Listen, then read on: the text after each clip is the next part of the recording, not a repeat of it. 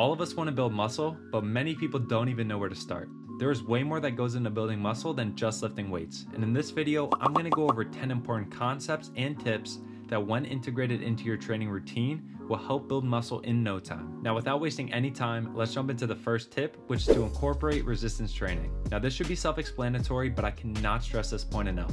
If you want to grow muscle, you cannot skip resistance training. A 2019 systematic review stated the following. In summary, foundations for individuals seeking to maximize muscle growth should be hypertrophy-oriented resistance training consisting of multiple sets, 3 to 6, of 6 to 12 repetitions with short rest intervals of approximately 60 seconds at a moderate intensity of effort, which is 60 to 80% of your 1 rep max. A systematic review is the gold standard when it comes to research, as they compile all the recent research and put it into one article, and this gives the best recommendations possible on a specific topic. So what's the takeaway of this point? You need to perform resistance training exercises if you want to build muscle. And my biggest recommendation for you if you're just starting out is to drag yourself to the gym no matter how hard it is. Obviously, form is extremely important along with the other tips I'm going to cover in this video, but the most important thing you can do is get in the gym. And once you develop a consistent routine and your general knowledge for weightlifting slowly increases, then you can start implementing more complex concepts. And now let's jump to tip number 2, which is to focus on eccentric bias training. Before I explain why this is beneficial for muscle growth, let's discuss what an eccentric contraction actually is, and we're going to use a bicep curl to explain this concept. There are 2 phases to a traditional exercise. A concentric phase, which is contracting the muscle as it shortens, and this is the way up on a bicep curl. And then there's the eccentric phase, which is contracting the muscle as it lengthens, and this would be the way down on a bicep curl. A 2023 research article compared the concentric and eccentric contraction during hamstring exercises and analyzed the results. They found that eccentric training induced greater and significant changes in the neural and muscular profiles of the hamstring muscles compared to concentric training. This can be applied to every muscle group that you train and whatever exercise you perform, such as pull-ups, bench press, or bicep curls like the example.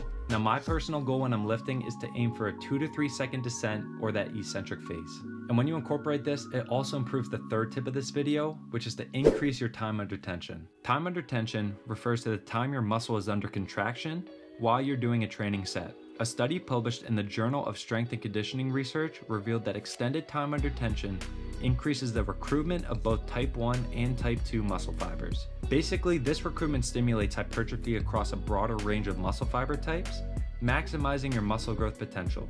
So if you prolong your eccentric phase like we just discussed, you're also going to improve your time under tension, which is going to kill 2 birds with 1 stone. Now, what's the ideal time under tension? According to a 2021 research article, it suggested to aim for 40 to 70 seconds of time under tension for each set. So if you're performing sets of 10 reps, you're going to need to contract your muscle for a total of 4 seconds on the way up and the way down to meet that range. Implement this and it's going to make a huge difference in the muscle growth you see.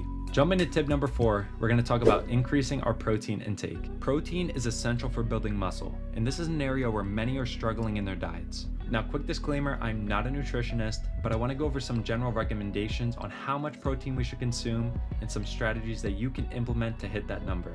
According to a 2022 systematic review, they found that a higher daily protein intake of 1.2 to 1.6 grams per kilogram of your body weight has been suggested to improve lean body mass gain or maintain muscle mass in young and old healthy adults. So for example, if you weigh 100 kilograms, you should be aiming to consume around 120 to 160 grams of protein per day.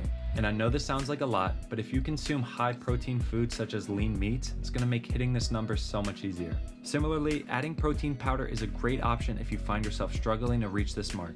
You need protein if you want to build muscle, so you can't afford to lack in this area. And jumping into tip number 5, we want to train through our full range of motion. This honestly is one of my biggest pet peeves when it comes to the fitness industry because I see many people performing partial range of motion during their exercises. Now, I will say that there are legitimate reasons that people won't perform full range of motion, such as severe arthritis, injuries, and other comorbidities. However, if you're a healthy adult, you need to be training through the full range of motion you have available to maximize the gains that you can see. There are many times you'll see people ego lifting at the gym, and if your reps look anything like this, you need to throw your ego out the window, lower the weight, and focus on form. This will enable you to improve the range of motion you get during specific exercises, and in turn will lead to more stress and tension placed on the muscle, which leads to more muscle growth.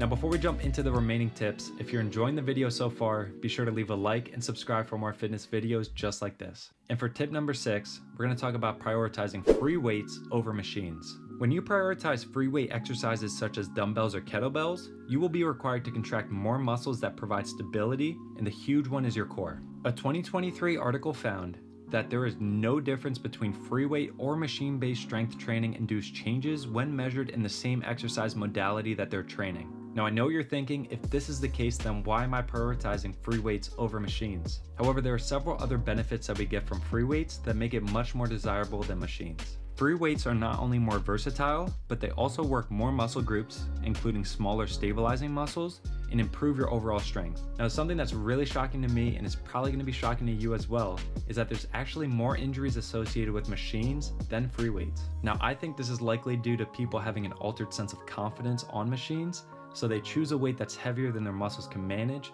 and this leads to an acute injury. Now, I just want to preface that I'm not saying machines are bad in any sense of the imagination.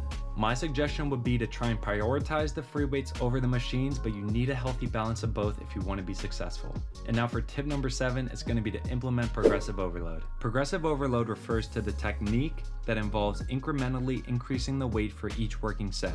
This principle states that increases in time, weight, or intensity should be kept within 10% or less each week to allow for gradual adaptation while minimizing the risk of injury. And this 10% is referring to one of the 3 variables I mentioned. I'm not telling you to increase 10% of all 3 at the same time. So if you're increasing 10% of the weight you performed, then that's enough for that week. This principle ensures that you will continue to challenge your muscles and keep on stimulating muscle growth going forward. And now jumping into tip number 8, we're going to talk about optimizing your rest days. Rest days are overlooked by so many people, but it's super important when it comes to muscle development. If you neglect your rest days, you can cross the line into overtraining, which can have so many negative effects. According to UCLA Health, overtraining can result in imbalances in hormones such as cortisol, testosterone, and growth hormone. These imbalances can adversely affect metabolism and muscle growth. Symptoms of overtraining can include decreased performance, and it negatively affects your mental health, causing symptoms like irritability, anxiety, depression, and poor sleep quality. A good rule of thumb is that you should aim to rest a muscle group 48 hours after training, but specifically for the legs, you should rest 72 hours, as it's a larger muscle group. Keep this in mind when you're planning to make any training routine or regimen. Jumping into tip number 9, we need to improve our sleep. Just like rest days, sleep is heavily overlooked, especially when it comes to weight training. Sleep is the key to recovery. Your body produces hormones crucial for muscle growth and repair when you're asleep. This hormone helps rebuild damaged muscle tissue, and it stimulates muscle hypertrophy. If you're not getting enough sleep, your muscles won't have the opportunity to fully recover, and this is ultimately going to limit your growth. During the deepest stage of NREM sleep, the pituitary gland secretes about 70% of the human growth hormone it makes, and this stimulates tissue growth and helps repair muscles from both exercise and normal daily wear and tear. It's recommended by the National Institute of Health that adults should sleep 7 or more hours per night on a regular basis to promote optimal health. And I know this can be very difficult because life gets super busy, but I want to go over a few strategies that you can implement to help improve your sleep. 3 strategies that you can try and implement to improve your sleep hygiene include no electronic use 1 hour before bed, getting on a consistent sleep routine, and avoid all caffeine consumption after 4 p.m. at the latest. This is going to put you on the right track to getting that 7 hours of sleep that we all need. And now for the last tip of this video, tip number 10 is to track your progress. Tracking your gym progress can be a huge motivating factor. Just like anything, you're going to have ups and downs, and days where you feel like exercising and days when you don't. But when you look back on your before pictures and realize just how far you've come, the progress that you made can really fuel you to stay consistent and keep on pushing forward. Now, to give you a quick bonus tip, the best thing you can do is choose only one of the tips that I covered in this video and stick with that. Don't try and implement all 10 because you'll quickly get disappointed and give up. Regardless of which one you choose, if you're consistent, you're gonna see huge progress. And what I recommend you do next is to check out this video here where I put all these principles into action and I go over the best science-based back workout you could possibly perform.